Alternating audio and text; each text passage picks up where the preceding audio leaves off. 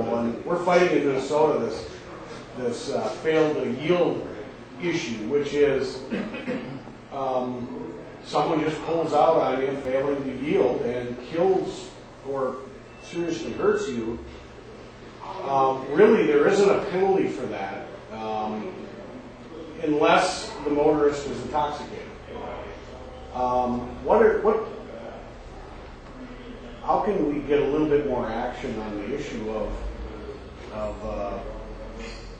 manners on the road? And I don't mean to say, hey, let's go ban cell phones, eating cheeseburgers, and putting on makeup in cars. But something's going on out there.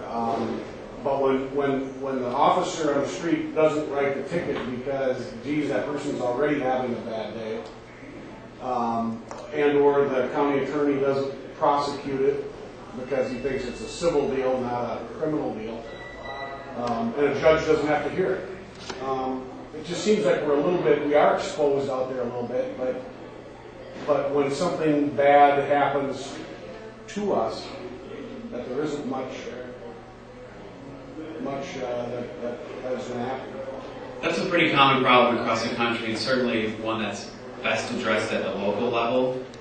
Several states have passed right-of-way violation legislation to increase penalties or put more tools in the judge's toolbox to hand down stiffer penalties to people who do hit a motorcyclist or other vulnerable road users and admit they didn't see them, or they made a turn on red, hit a motorcyclist or a child on a skateboard.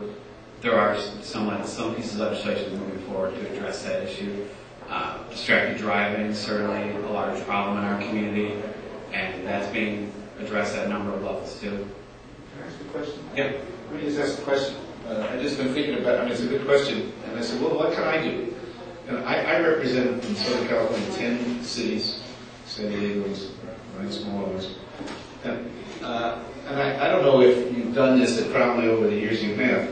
Sit down, say a political person with some cyclists, with the chief of police, and say, why aren't you going to, we need you to do this. I assume that's been done, but maybe we need to do it in a more, systematic way. Because, you got an image problem, right? Cops see a motorcyclist.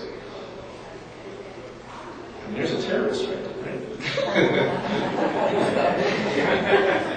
And the guy driving the car that turned into you is wearing a suit and ties. So who's at fault? I suspect that some education here, with some media and some sitting down with police chiefs, I don't know. Have you guys done this? I know all the police chiefs in my area. I've never talked to them about this. I should.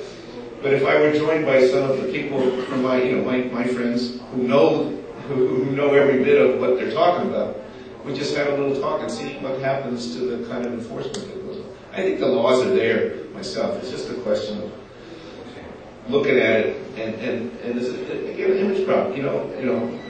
Cyclists are at fault because So I don't know. I'm willing to do that in my area. Let's see what happens, and we maybe see what's going on in the other areas. Because I meet with the police chiefs all the time.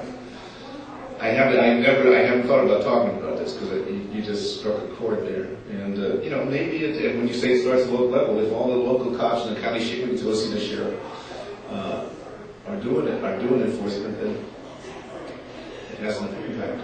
Thank you, Mr. Chairman. I found that that's